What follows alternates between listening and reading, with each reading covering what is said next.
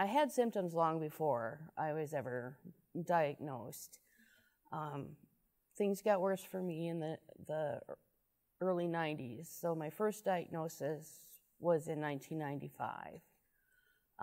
My most accurate diagnosis was in 2015. They had difficulties diagnosing me because I didn't fit neatly into just like one category, or, well, at least my experience with mental health,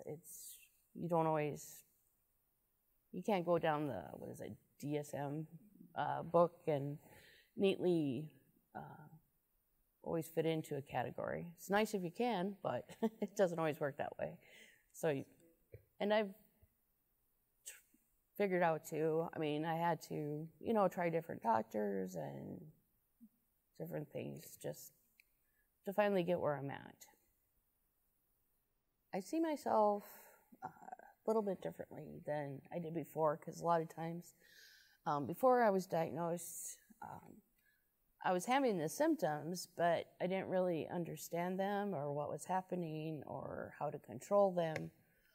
Where after diagnosis, I'm able, to come up with new skills to be able to cope with what's happening to me. I better know what is happening to me, like if I get triggered, why and what to do. As before, I just knew I was getting triggered and I didn't know why or how to cope with it. So that part with being diagnosed has really been helpful. Yeah, before my most recent diagnosis too, I was getting triggered, but I didn't understand why or how I was being triggered.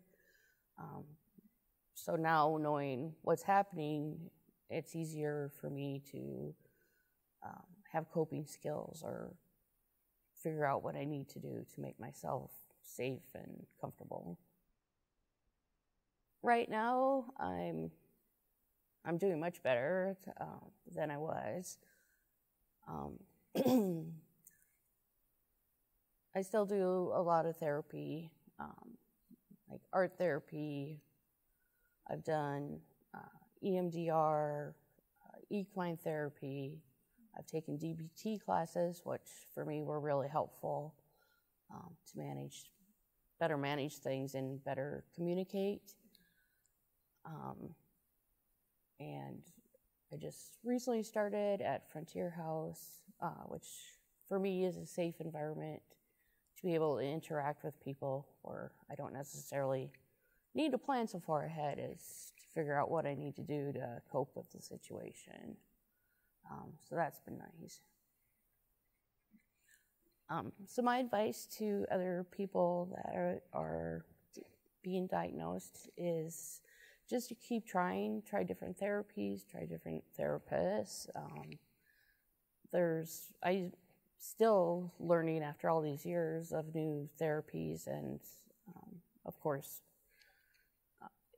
also too, for me, at least from my experience, the mental health avenues that you can take have improved over the years. There's a lot more now than there were in the 90s. So yeah, you just got to try different things. And also to remember that self-care is not selfish, which is not always easy to remember.